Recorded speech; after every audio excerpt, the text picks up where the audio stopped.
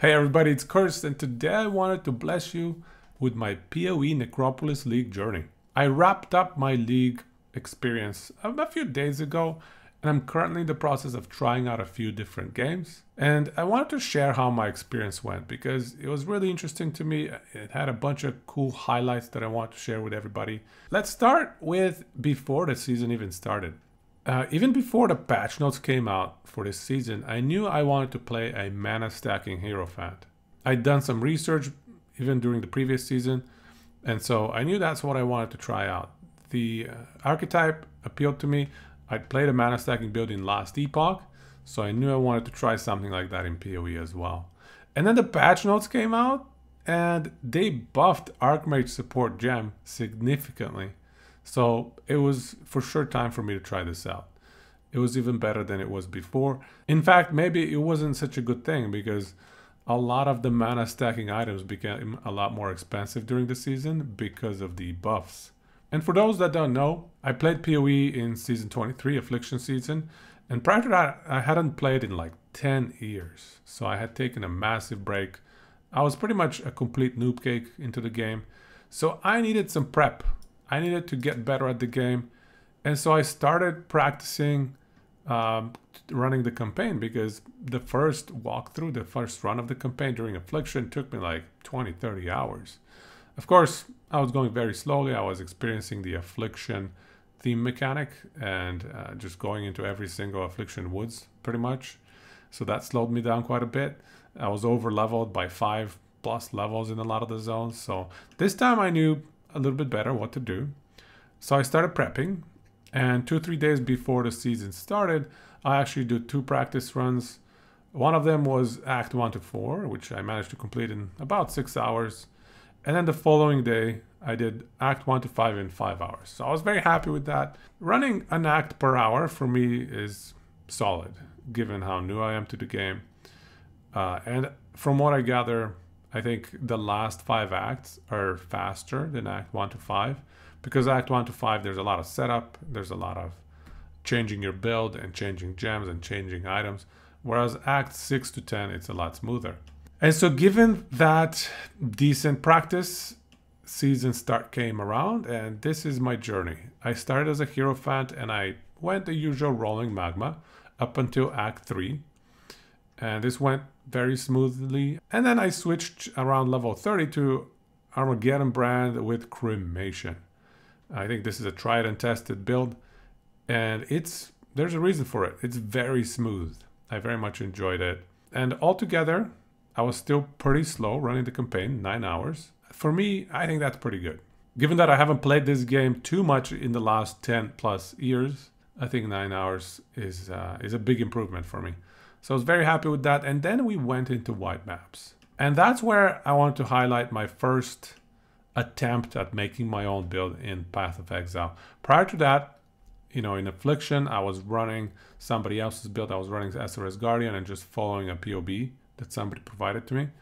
But this time around, I made sure, even as I was going through League Start, my practice and level 30+ throughout the campaign, I was not following a POB. I was making sure to pick my own skills, and I had a pretty good idea of which skills are high value, which skills were not in terms of the passive tree. And so I went through the entire campaign and into white, yellow, red maps without a POB from somebody else. Just with my own research, with my own intuition about which skill nodes, which passive nodes to pick out, which masteries to pick out. I felt like it went pretty well. And it was now finally time for me to do my first respec and try my first Path of Exile build and see how it goes. So what I went for was Arcanist brand with the rolling magma and Archmage support. If you remember, Archmage support, the patch note said that it cannot support brands. However, in this case, it's actually supporting rolling magma. It's not supporting Arcanist brand. Arcanist brand is not the actual damage skill. So it works in this way where you can combo these 3 and add slower projectiles because rolling magma benefits greatly from that. And it's a pretty nifty build where you get 7 Arcanist brands spamming 7 rolling magmas at a time.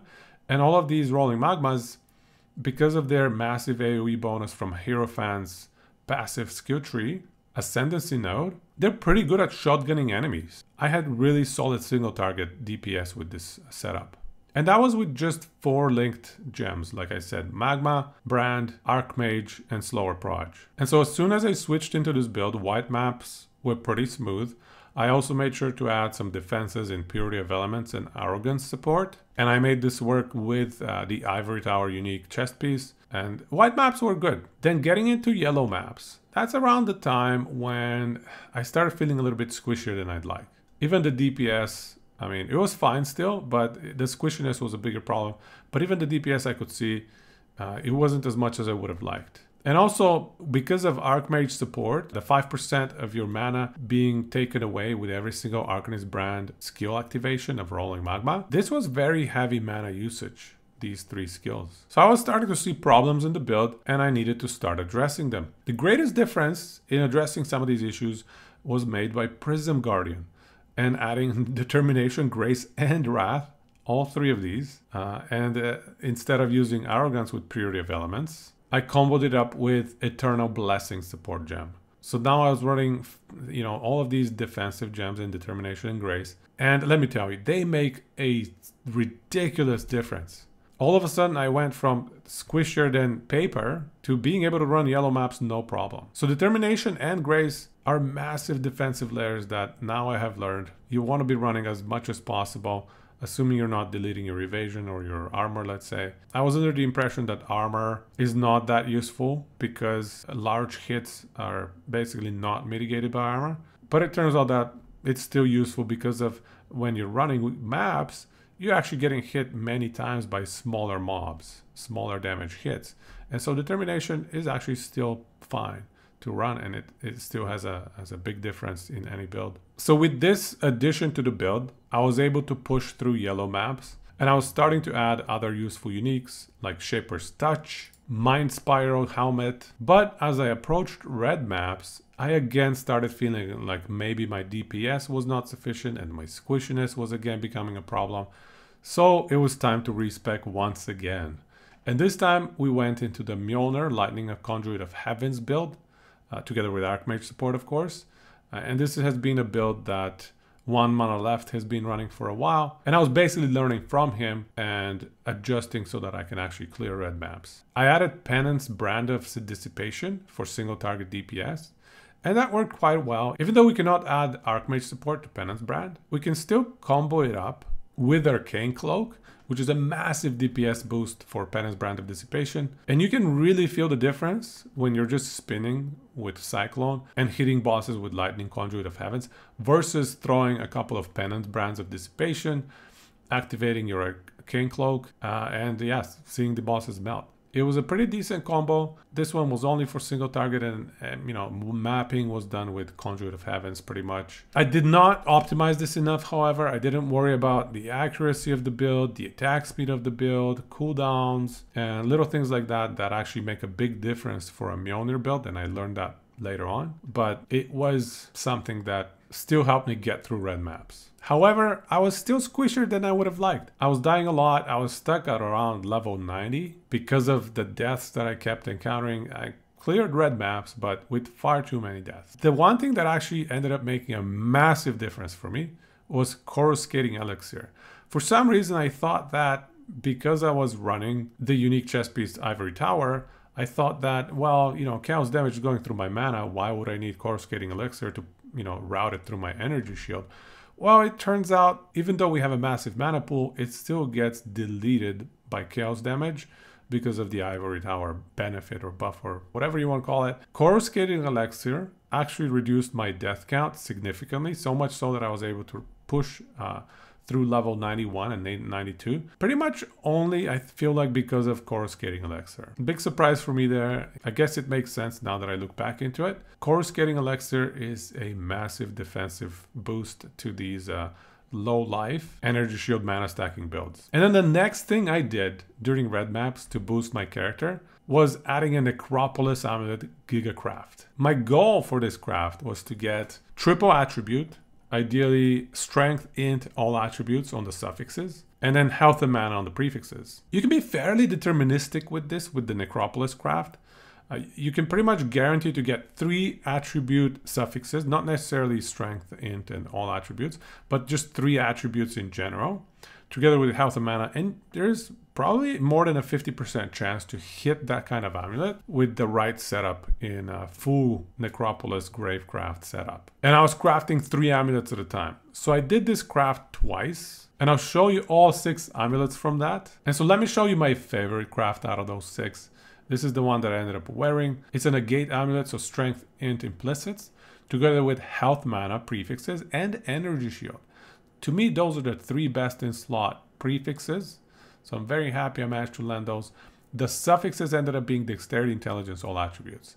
So if that dexterity was strength, this would have been all 6 affixes best in slot, together with all of them being tier 1 and attribute quality, obviously, and primal spirit anointment. We're doing it. Agate amulet. May the glow of Lunaris heal your pains and aid this soldier, so that you may... Come on! This is all my net worth! All of my net worth! In 3 filthy amulets! I spent 10, maybe more divine on this craft. Let's see. Okay, I got 3 of them. First one. We whiffed on the stats. We whiffed on the attributes. We got mana regen instead of the 3rd attribute. But that's okay. It's still pretty damn strong. It's still 6 tier 1s. Okay, next one. Oh, we whiffed again on the triple attributes. That is very low probability to whiff twice. Dexterity, all attributes, and we got regen. 6 tier 1s, right? Okay. Whiffing twice in a row on the attributes is such a low probability. You saw it. I threw basically 16,000% increased attributes. So whiffing twice in a row, there's no chance we whiffed on the 3rd one, right? Strengthened! Oh, but we didn't get the mana. Oh my god, dude. But we got double energy shield. That is interesting.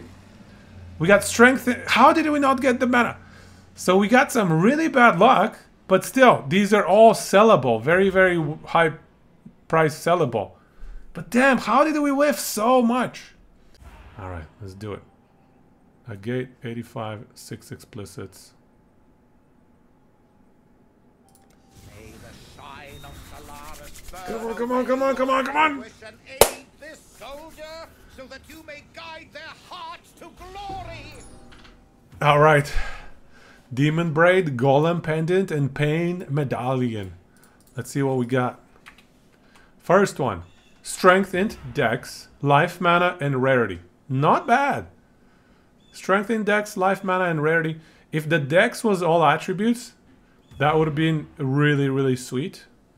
But we'll take dex. It's fine. Strength, int is there. All right, next. Life, mana, strength, int, dex, and spell damage. So pretty much the same thing, except we got spell damage instead of the rarity. The problem here is spell damage on amulet rolls really low. But it should still be sellable, because people like it's good. Spell damage is actually a good stat to have. So last one. Dex, int, all attributes. Life, mana, percent energy shield. Oh, if only that dexterity was strength there. Oh my god, we got the percent energy shield with the life, mana roll. So the Necropolis crafting this season has been absolutely ridiculous in being able to get 6 tier 1s fairly deterministically with a lot of the solid tier 1s that you might want. So it was quite fun to do that. But even after all of these upgrades, I still felt like my character was not strong enough in terms of DPS to handle bosses. And Lightning Conduit of Heavens is great for clear, but it's just not as good versus bosses. And here is where I want to highlight 2 massive upgrades that I did. The first one was Indigon, while at the same time solving for the mana issues by getting a mana leech support on my Cyclone, as well as getting the Battle Mage's Cry skill gem. And so comboing those up, you are able to sustain your mana leech and make the best use out of Indigon and get ridiculous spell damage. And that is pretty standard for a lot of the mana stacking builds, getting Indigon and going through that combo. But something that I actually made up on my end, while also borrowing some parts from other content creators and learning some parts from other people, is combining Piranha's Pact with a Natural Instinct and Healthy Mind. So there is a video out there that combines Perandus Pact and Unnatural Instinct to take advantage of how those interact together. So for example, here you can see I have Unnatural Instinct, which gives you all of these small nodes within the range of this jewel, except for the ones I've clicked on.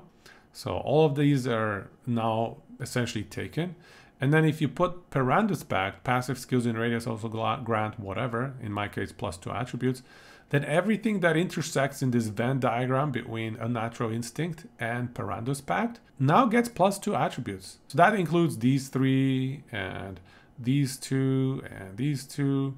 So you can see that's 10 right there. And then another 6 over here, 17. So you're basically getting 34 to all attributes roughly. Just doing that quick math from this wombo combo right here. Not only that, but this also benefits a lot of the other nodes that we're going to be speccing into regardless. And it gives them +2 to all attributes. And now I'm getting roughly +80 to all attributes because of this jam. So it's a very significant bonus. Now, another cool thing is if you slot Healthy Mind on the bottom here, you also convert all of these health nodes into percent mana. So you can see this is 10% mana +2 to all attributes. This one's 20% mana with 2 to all attributes. And the most funny thing is these ones right here become 8% max mana, and this is another 8% max mana. And they get picked up by the Unnatural Instinct. So there is some synergy right there between Healthy Mind and Unnatural Instinct as well, because they can both catch these health nodes. So by speccing into this Venn diagram of Jewel Wombo combo, I was able to basically get double the DPS from my previous passive skill tree setup, where I was going in this direction and essentially pathing through the top. Now pathing through the bottom, utilizing these 3 jewels and being a bit more efficient with my passive skill tree, I was able to, get a lot more mileage. And on top of that, utilizing Indigon as well, my DPS was through the roof. And mind you, this is only with a level 92 character. The other really interesting thing here with this interaction between Unnatural Instinct and Perandus Pact is when I was playing around in my POB, as soon as I equipped Unnatural Instinct in this slot right here, it significantly reduced my DPS. And I kept wondering why. Why would that happen? That makes no sense. I'm gaining stuff. Why would my DPS go down? And eventually I figured out it was because of Mjolnir's 0.25 second cooldown on triggering a spell. So basically we were in a situation where we took down our proc rate to once every let's say 2-4 seconds. And that did not align well at all with the 0.25 second cooldown. And that's why it significantly reduced our DPS. So much so that I kind of had to go down this path if I wanted to retain our DPS. So I had to waste 2 extra skill points to unlock this basic jewel and to utilize it fully. But thankfully we figured out the alternative solution, which was to get cooldown recovery rate in our belt. And that was a really easy solution. I already had a crafting slot on the belt. So that worked out quite nicely. With that cooldown recovery rate, this is actually the perfect setup. It's really high value. We get the attack speed from Harrier as well as these 4 nodes. I even opted for another 3% attack speed in a jewel. And that puts our attack speed just before that breakpoint of lining it up with the trigger cooldown of Mjolnir. So that was a really cool interaction that I had to figure out by tinkering with POB, and eventually with the help of Twitch chat, we figured it out. And this ended up being a really cool setup with a huge DPS increase thanks to all of the attack speed plus the various other nodes and all attributes or alternatively mana that we get from Perandus Pact. So I wanted to share and highlight this interesting interaction that took me a while to figure out. And so at this point, I was able to kill all of the bosses solo without any issues. I attempted Maven's Invitation the Feared as well. And I was so very close. I was just 2 bosses left on like 30% health. And given that I'm running Culling Strike, that is 5 seconds or so worth of DPSing before I would have cleared that. But I ran out of TPs and I was not able to clear Maven's Invitation to Feared, sadly. But overall, my build was finally online. And I was very happy with where I got. And I was very happy with this journey that I went through of trying new things out, being able to implement my own build to a certain degree of success. And I actually think this is definitely a viable build. if you try to min-max around it and if you know the game a little bit better, obviously. But I was very happy with how far I got, and all of the learnings that I had through this season and through these progression of white, yellow, red maps, bosses, as well as through my progression with itemization and the passive skill tree, learning more about jewels and how big of a difference a single elixir or a single flask can make to the build. That is why I want to share all of these learnings with you, while including some gameplay footage as well. And at the end, I decided to move on to other games as well, partially because there was a Scarab Wombo combo that resulted in farm rates of, I don't know, 1,000 times more than regular farm rates, basically. The economy was somewhat damaged as well because of that. So a lot of interesting things going on, but at the same time, I also had a bunch of different games in my backlog. I played Songs of Silence already and Ozymandias. I tried both of these out so far. And next I'm going to be trying the Talos Principles 2, which is a puzzle game that looks very similar to Portal. So I'm very excited for that one as well. And I cannot guarantee that I'm done with this season for Path of Exile. I might go back to it running an SSF character perhaps. I haven't decided yet.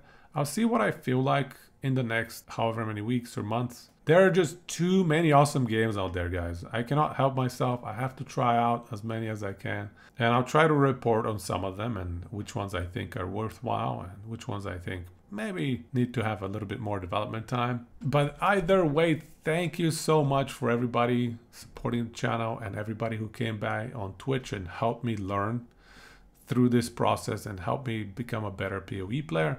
Love you all. If you want to check out more of my streams and my progression, come by on Twitch. I'll have it linked in the description below. But also let me know what you think of this little lucid art chart. I know I tried to do this in paint. That seems to be the meta nowadays, but I just couldn't, you know, I don't know, my hand is not accurate enough. Everything looked super ugly for me. So I just threw it together here in lucid charts real quick. And I don't know, I kind of like the layout. It seems pretty smooth to me. So let me know what you guys think.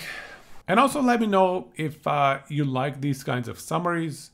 Let me know if you would have liked to see a more full video of some of these gigacrafts or some of the boss fights. I've been kind of busy as well, trying to fit too many things. And especially with snow melting, I'm actually trying to get back into being healthy, starting to maybe run a little bit, maybe go back to the gym as well. And so taking care of more than just my gaming habits in life. I hope you understand, and I hope you're all staying healthy as well. Because if you want to be gaming in your 60s, you gotta make sure you maintain your body for the next few decades, all right? Because that's my plan. I'm gonna be 20 years old, and I'm gonna be playing whatever RPG is available in the year 2100.